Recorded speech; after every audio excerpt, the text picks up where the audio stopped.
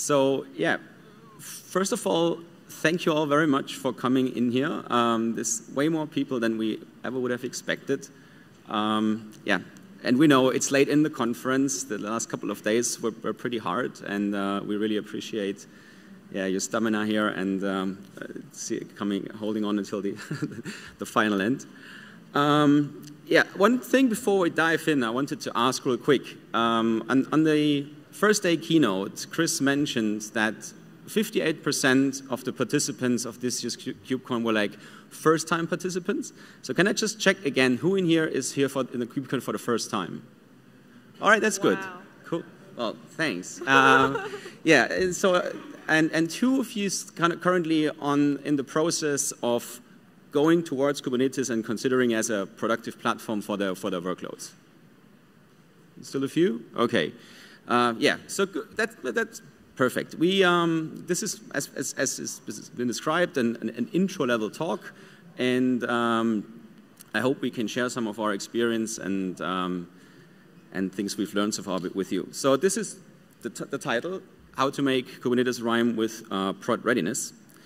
My name is Matthias. I come from a smaller or medium-sized company in Germany. We are focused on software engineering, like modern software, distributed cloud native and microservices-based software. And I'm here with my colleague. Hi, I'm Tiffany Jernigan, and I'm way shorter, so this is kind of fun. So I am a developer advocate at VMware. So actually, I'm curious, who here has ever heard of the title developer advocate before? Okay. Not so much, but still kind of. Yeah, we do stuff like this as part of it. Yeah, so it's kind of, VMware is kind of the opposite in the sense we don't have like the consulting, but we have a bunch of our own products that are used in this whole cloud native, Kubernetes, and a lot more space.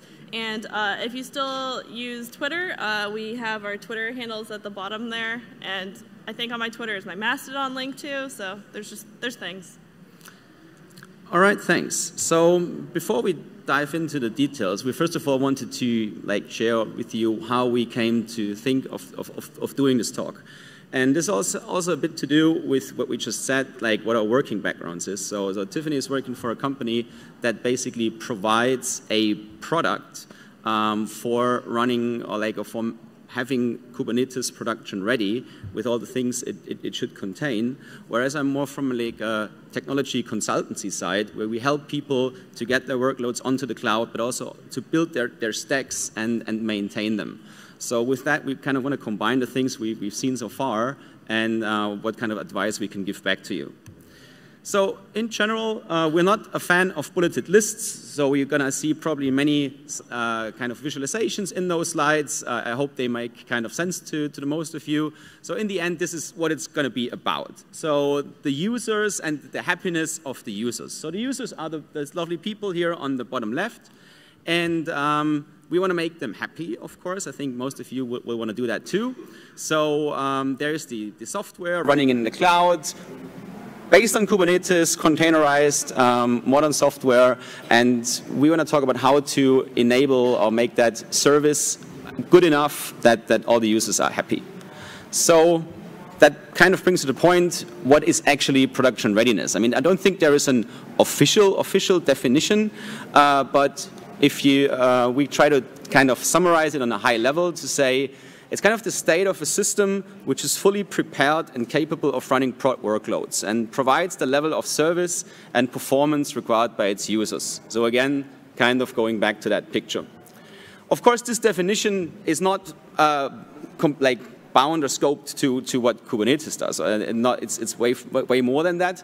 But of course, with this talk, as we are in KubeCon right here, we certainly want to focus on cloud native and CNCF-based technologies. There's a bit more to it, and I said I don't like bulleted lists, so I think there's another one, but that's going to be it. And I'm not going to read through all of that, but that's a couple of more detailed things, how we would say, or what we would take into account to have things prod ready. I think the bullet 2 pretty much summarizes pretty good, so to say it's ensured it's reliable, stable, and secure. That also includes that it performs well under expected and also unexpected conditions, that it's adaptive to changes, and basically does whatever it takes to be up and healthy and providing the things to the end users.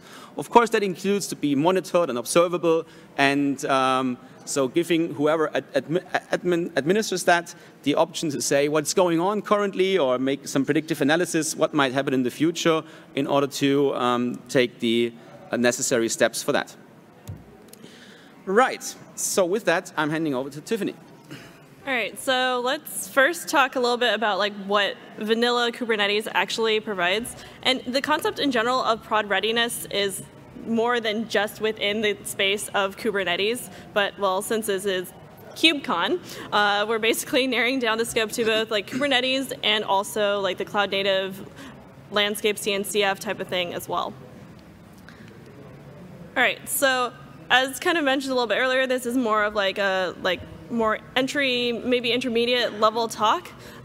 Since it's the last day of the conference, I'm assuming that you have learned at least something this week related to Kubernetes.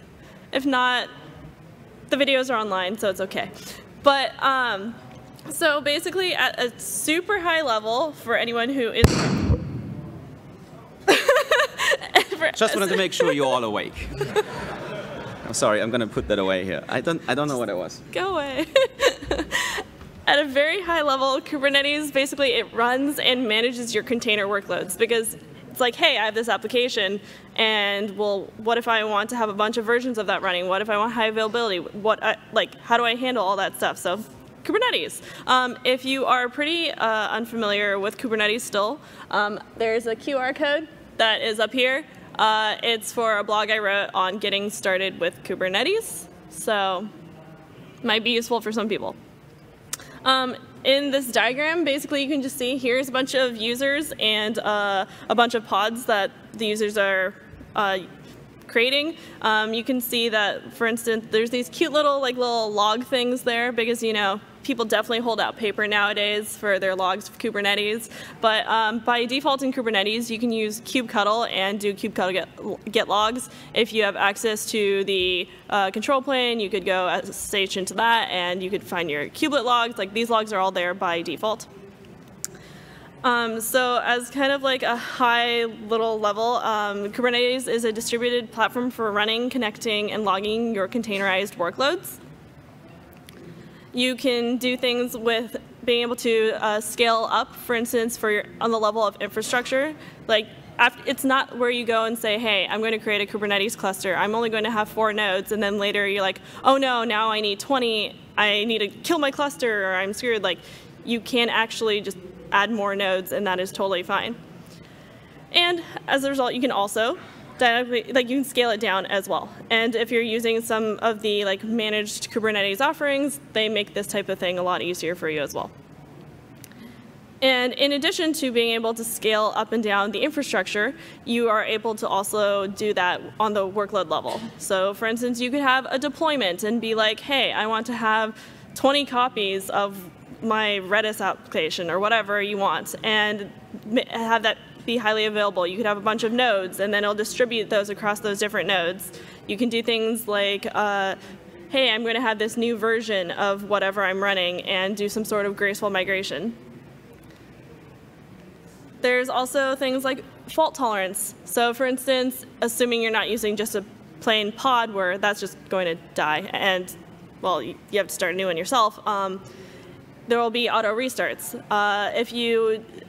As I was mentioning, there's load balancing between the different replicas of whatever workload you're running. There's the ability to do scaling. There's the ability to do updates without actually having downtime. So there's just a lot of things that you can have there. So as another summary of all of those things, some of the focus is having high availability and resilience of your workloads. There's fault tolerance. There's elasticity both of the infrastructure and of the workloads that you have as well as extensibility. All right, thanks. So, I mean, this was the kind of trying to make sure part we are all on the same page here, and kind of the common awareness and understanding of what Kubernetes will do for you. Looking back at the topic of production readiness, you can clearly see that the core of Kubernetes, or like the internal part, which is available all the time, has a strong focus on that reliability and scalability part. So that kind of brings us to the next part to say, okay, if I have like my application running in a container and I can deploy it to Minikube or like Kind or whatever, how far am I still away of getting this into a productive landscape? There is actually, you will see there were quite a few things missing, and it was also a hard time for us to like separate them out. So we try to categorize them a little bit, even though you will later on see that a lot of the things will actually kind of overlap and interact with each other. But the 5 main categories where we say there are shortcomings or things that you have to certainly look into and work on if you want to make it or harden it for production is on the one side security, observability on the other, network kind of in the middle, infrastructure on the bottom, and the workloads on the top. So I'm going to tell you what I mean by all those. So yeah, if you run Kubernetes, of course you are responsible basically to provide the underlying hardware that it requires. Tiffany has said it's easy to, or it's possible to scale up and down. That's fine, but still, of course, you need to make sure that underlying hardware is available. In addition to that, yeah, these can be VMs, this can be still bare metal, this can be Raspberry Pis, whatever. Probably not for productive workloads, but technically it can. You need to provide the storage, and the storage classes for the persistent volumes. So this is actually a good example of how Kubernetes works in many ways here. So there are API objects for storage, for example. There's persistent volume claims and persistent volumes, and they will pretty much work the same in every cluster. But still, if you want to have external storage attached, this is something you need to provide and make available so that the API objects of Kubernetes can actually consume that. In addition to that, to be on the safe side, of course, we recommend to do backups, both of the cluster infrastructure itself and the workloads. And also, if you want to connect to things outside of your Kubernetes world, like say, some kind of managed services like databases, messaging services, or legacy systems, is also you to do to make those available and accessible from the workloads inside. From infrastructure, we're going to go on to network. I mean, networking is also something which probably every Kubernetes user will have to deal with. First of all, of course, to get the inbound traffic to the application, so to make your applications accessible from external users. First thing there are things like Ingress, which is again a Kubernetes API object, which is kind of the same most of the time, but the Ingress controller, for example, that implements that, is something you need to define and you need to evaluate and need to make sure it's the right one for your purposes. Now there is this new thing with the Gateway API coming up, or you can still add some kind of custom implementation for something exposing load balancer IPs and have mappings like a DNS externally. The possibilities are there. The point I'm just trying to make, there is no single golden path, and it's not going to be out of the box for you, so you have to basically do that for yourself. Going from external traffic to like internal traffic, this may or may not also be a requirement for you, for example, to encrypt or secure connections between workloads in the cluster, or in an advanced way to do like weighted routing, or advanced network features. This is not a requirement everyone has, but certainly people have. And Kubernetes is not providing things out of the box there. So you can use service meshes or something alike to put on top to basically get there. In the end, you want traffic control, so defining network policies, encrypting, or as I said, advanced routing. From network, next part was about observability. So yeah, this was also one of the hot topics, I think, on this KubeCon. I mean, as Tiffany said before, Kubernetes provides basic logging, and if you have a metric server, you can also get basic metrics from your nodes and from your pods. But that's probably not what's going to make you happy all in total. So what Kubernetes is kind of missing here as well is like a tool stack where you actually persist your information that from your monitoring, something to visualize, something to evaluate, and Kubernetes does not go beyond logs. So everything that comes into metrics and traces, you will have to instrument and make your workload adaptive to that and make sure it's going to be routed somewhere where you can basically look into that. All right. So of course, we can only scratch the surface here. I'm pretty sure there are many more things, but we just try to summarize that as we only have half an hour of time. So security is next. And of course, this would certainly be able to fill not only one, but many talks on its own as well. So a couple of things you need to make sure you handle there is, of course, to provide the right people, the right access to the various resources. I mean, for example, in most of our productive scenarios, or pretty much all of them, we don't give production access on a kubectl API level to any users. We sometimes do that on a time-based or ticket-based thing, so we can really go sure somebody needs to go in there for like getting a log for a certain time period, but in general, we just cut that off. So the right RBAC policies, service accounts, API access limitation, or namespace isolation, depending on the way how you structure your namespaces or if you use multiple clusters. For pod security, these are all things which are very important, and probably not. There's probably even more to that, but we're going to leave it with that. Or should I add something? I mean, there's also stuff like dealing with certificates or like OIDC tokens. There's also things with like some sorts of secrets manager, so that way you don't accidentally do something like committing your secrets up to GitHub, because it happens, and I may have posted secrets at some point. Yeah, please don't do that. But I guess you knew it already. Now, something which is arguably a part of Kubernetes or not are other workloads. I mean, in the end, your consuming users of your application will probably not care if wherever they run and which program language they will be written in and how containerized they are. But in general, the production readiness of your overall system is, of course, the combination of the runtime and the workloads on top. And of course, that means if you like harden your cluster in the best possible way and still fail on your workload aspects, that's probably not going to be a great thing. So the question is, of course, then what can you do on the workload side to go in the same direction and make them stable, secure, observable, and so on? So I hope this is visible well. I mean, this is basically more like a software engineering best practice than actually looking too much into Kubernetes. But of course, we always recommend to automate all the steps and get like in a repeatable, continuous way. So that you have a chain from source code up until your productive runtime, where there are basically no manual steps involved, where you can do the compilation, the testing, the packaging, containerization, and then later on push out to the cluster.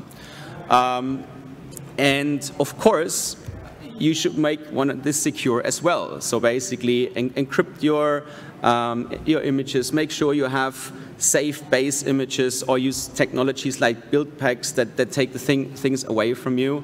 To basically say, okay, we can kind of call this a Git SecOps workflow where all the things are coming from. Now, this is the summary, kind of all those shortcomings. And yeah, this slide is intended to look as chaotic because these are all the things, and potentially more, that you have to worry about in order to make your cluster in a way that you can say, okay, I'm feeling safe to deploy things to the world, and I'm not worried about things going wrong.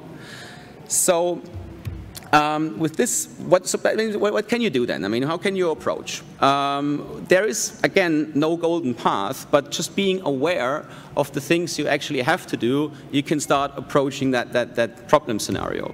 So some checklist might help. I mean, this checklist has no aspect of being all the way complete. It's probably because each of the checklists will be different. You will have different workloads, different client scenarios, and so on. But just going over it and say, okay, have I covered all those things? Are they working well? Have I tested them thoroughly? Is definitely a thing to approach there.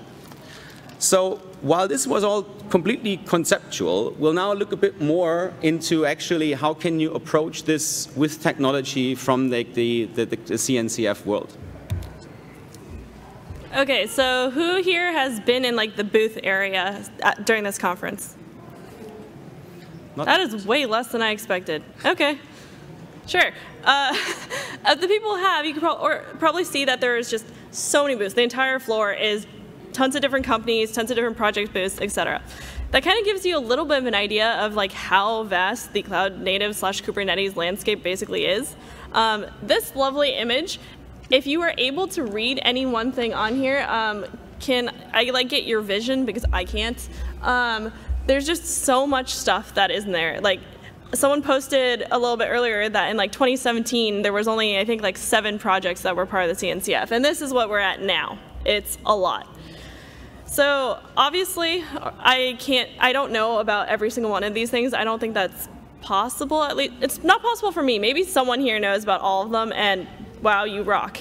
But what we're going to try to do next is for all of those categories that we had just gone through, to list a few open source products that we thought either are things that are like graduated, incubating, sandboxed, or tools that we may have specifically had some interaction with. It doesn't mean that anything else is any less valid. They totally are, but I can't talk about those ones yet. All right. So first on infrastructure. So there is Cluster API, which is this cute little like turtles all the way down thing going on. There's also Valero. So these two on the left are specifically focused on Kubernetes. So Cluster API, you do things, you have an existing Kubernetes cluster, you use CRDs to be able to spin up new clusters and deal with managing and things like that. And then there's Valero, so that's like backing up the workloads that you have. It also backs up your persistent volumes. Then on the other side of things a little bit, there's Terraform, Crossplane, and Pulumi. So they're infrastructure as code, and you can use it to create a bunch of different resources, which can be Kubernetes infrastructure as well. All right, so networking. So we have Istio and Linkerd, which are specifically on the side of having service mesh. I mean, they're more than just networking. As we were kind of saying, a bunch of these things kind of like overlap into different categories. So that also falls in under security and observability as well. There is also Cilium, which is based on eBPF. So basically, instead of like with Istio and Linkerd, where you end up having a second container that is running in every single one of your pods, this actually is interacting on like the node level. So it can do things like service mesh. It can also do things like observability, etc. There's also Antrea, and that implements the CNI or container network interface, and also the Kubernetes network policy, so it helps with network connectivity and security for your pod workloads. For observability, I feel like a lot of people in general have probably seen a lot of Prometheus and Grafana kind of being like two things together. So you have Prometheus, where you have a bunch of metrics, and then Grafana is there for you to be able to visualize all that. It can be kind of chaotic for some people, such as myself, to look at just like, here's a ton of numbers inside of Prometheus, but like, I want to actually see what does that look like, how has that changed, and be able to do things with it. Then there's Kiali, which is for observability on service meshes, which is kind of relevant since we just mentioned service meshes. There's OpenTelemetry, so that's kind of a standard for like things with integration layers for like logs, metrics, traces. There's also Jaeger, which is for distributed tracing. There's FluentD, which is also for logging. It's quite a bit. Yeah, it just keeps going. So security. So there's Open Policy Agent, or OPA. As you can tell, there's a lot of acronyms or a lot of long words here. So that one and Caverno are for policy-based control. There's Cert Manager, which that one is very self-explanatory. It deals with managing certificates. We have Keycloak, so for identity, access, and management, which is IAM. There's Spiffy, and there's also Spire. Just kind of ran out of room, but Spiffy and Spire kind of go hand in hand, and they're for an identity control plane across infrastructure. There's also Intoto, and that is for like supply chain integrity. So like if you think back to that GitSecOps slide where it had all those little locks at the bottom of each path along the, like starting from your code to building, all of those things you need to worry about hardening your security all the way along the chain. And that includes making sure that you have some sort of tools that can help you go along with doing that. Additionally, then there are the workloads, because yeah, you have a production-ready Kubernetes cluster, but if you're not running any workloads on it, it really doesn't matter. No one's using your things. So who here has dealt with YAML in Kubernetes? All right, cool, a lot of you. Okay, there's a lot of YAML. I mean, sometimes you can get by with doing like some kubectl things, but overall, there's gonna be a lot of YAML, especially if you start doing, once you're at the point of dealing with CI/CD. And so there are tools that can help you with that. So things, there's like Helm, there's a tool in the Carvel tool suite that's YTT that basically, instead of doing a bunch of copy pasting of your YAML and changing a few things, you can have a few consistent ones and have like pull in variables from other files and just do a bunch of different things with that. Carvel also has a bunch of other tools in there for being able to, like, different ways of running your applications. Things like Cap Controller, where it can deal with, like, say you have stuff that you're pushing to GitHub and be able to update things based on that. And there's a bunch of other things there. There's Harbor. And, I mean, if you don't have a container image stored somewhere, you don't have an application. So basically, you need Harbor for that. And Harbor also falls a bit into the security side too, since it has image scanning. And then we also have on the CD or continuous deployment side, so like on the GitOps stuff, we have Flux and Argo. And then there's also build packs. So like perhaps you're very familiar with using Docker files to go and be like, hey, I want to do all these things to create my container image. Whereas with build packs, it's here's my Java code, here's my Go code, here's my whichever supported code, make me a container image. I don't want to write a Docker file. So I guess the question is like, all right, now what do we do? Like we have all of this stuff, but we need to figure out things of like, where are we running it? How are we doing that? So in 2019, which honestly feels kind of like quite a long time ago now, Kelsey basically was saying that it is your responsibility to purchase, staff, patch, scale, and upgrade. So that is a lot of stuff that you have to deal with if you want to do all of that. You need to make sure all your versions and everything are in sync, because if they don't work together, then everything is just going to crash and burn. So we kind of, this isn't like the one ultimate way of separating these things out. This is kind of our way of separating these things out. There's little ... dots because there's obviously paths that are in between. So on the far left side here, I don't even know if you can see my laser, but there is one, and yeah, that side. So that whole section is basically saying you are managing all of these things. So everything from the infrastructure, the hardware, hardware for that, like you have your own data center and you're dealing with all that. You're managing Kubernetes, you're managing the security, the network, the observability, like, and then on top of that, also your apps and your workloads. Then there is this concept of basically managed. So instead of, like, you still have to deal with the apps, the workloads, and you still have to do the security, networking, observability by yourself, but the infrastructure, the hardware, and Kubernetes is managed by some sort of provider.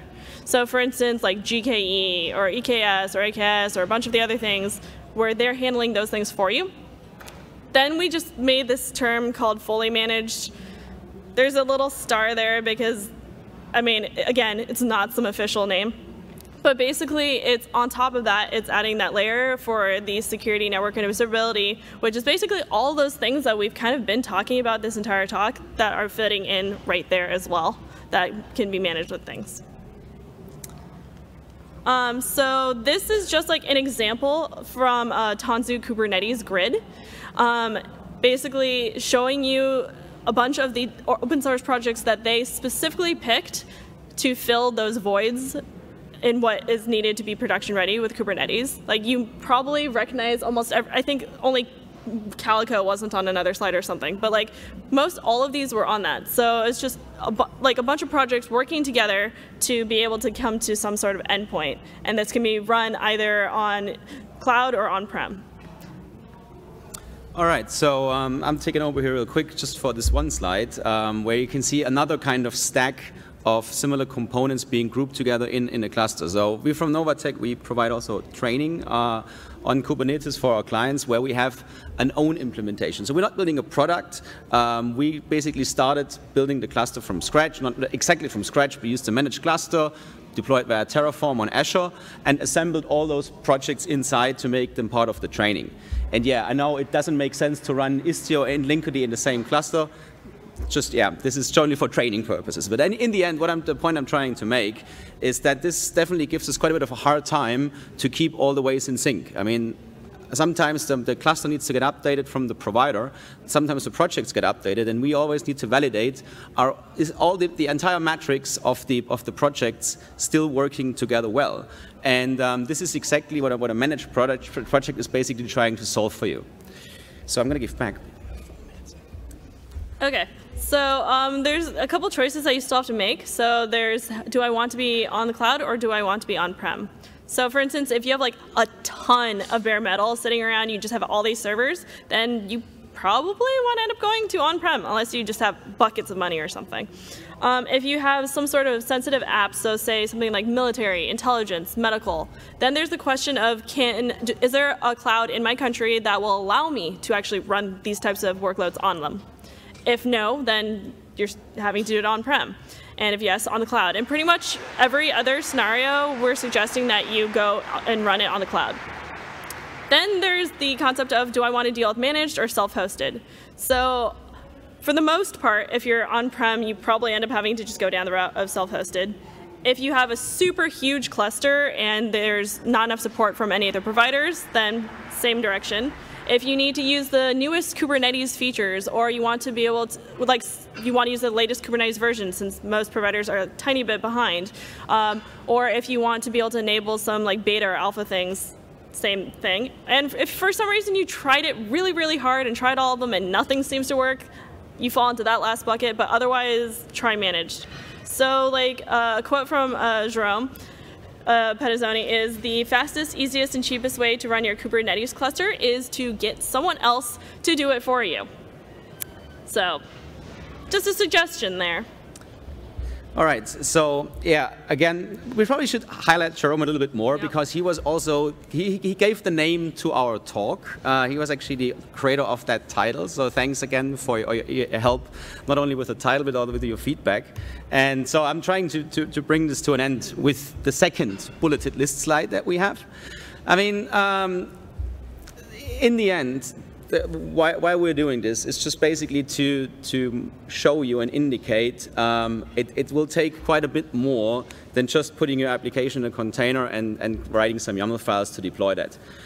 The way you approach it, there are various options. I mean, and I'm going to start diplomatic here and say, in the end, there is no right or wrong on any of these approaches.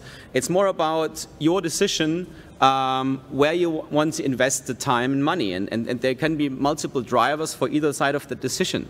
I mean, sometimes it can be definitely desired that you want to maintain the stack yourself. That certainly means you need to invest in the skill of the people that are doing that, but in turn, you have that skill in-house, which can, of course, be a valuable thing.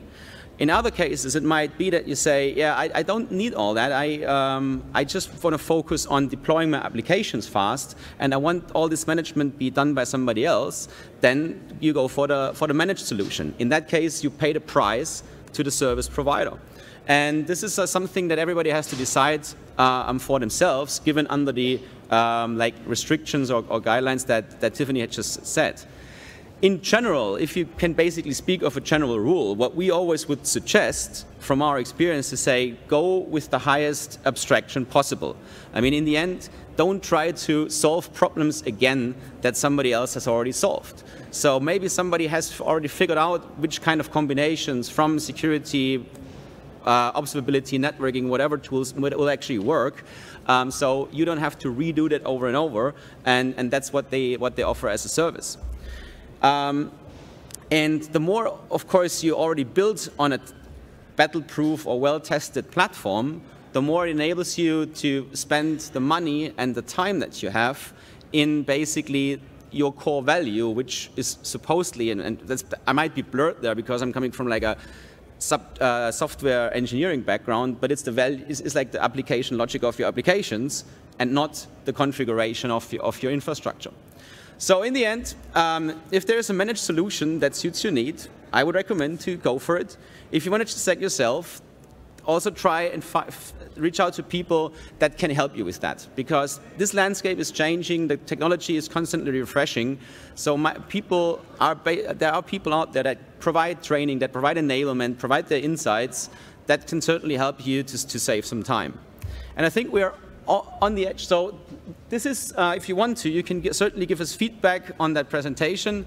Again, a big apologies if we missed one or the other technologies that you would have liked to see on one of those pages. This has no guarantee of completion whatsoever. It's mostly a few things that we have already worked with in the past, or like from products that we know. But of course, there might be many out there which do things in same or better ways. So is something missing here doesn't certainly mean we don't think it's great. I just wanted to make that sure. And if you have any further questions, again, feel free to connect to us. You will find us on LinkedIn under our names, or these are Twitter handles. And with that, I think we would like to say thanks for listening. Thank you.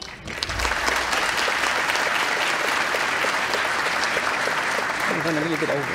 No.